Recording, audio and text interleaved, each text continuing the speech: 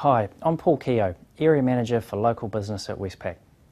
A business plan is a really good tool for you and your business and for us.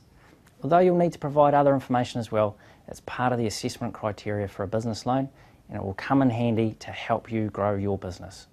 So what do we look for in a good business plan? Well, first up, we need you to tell us a bit about yourself. What employment have you had before? What businesses you've been involved in and how they've performed? And really how you came to be interested in this particular business. Think of it almost like a mini CV. So then tell us why you think this business is going to be successful.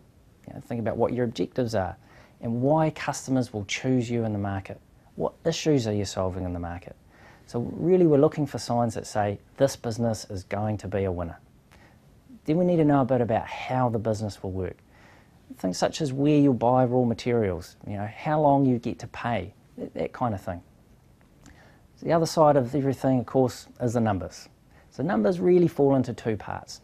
First part is about setting up the business. So how much do you need to get up and running? What are you putting in? And how much do you need from us? Then the second part is about operating the business. So how much income are you going to generate? What do you think you'll spend on expenses? Wages, rent, those types of things.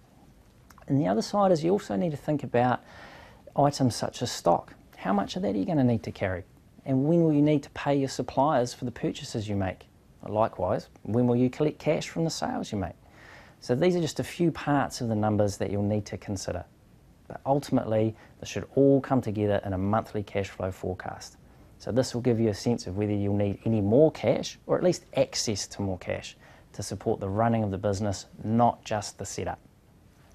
Now spend some time getting these details as accurate as you can and jot down your assumptions because we will have a run through those. The reality is we're a bank and numbers are something we do look at closely.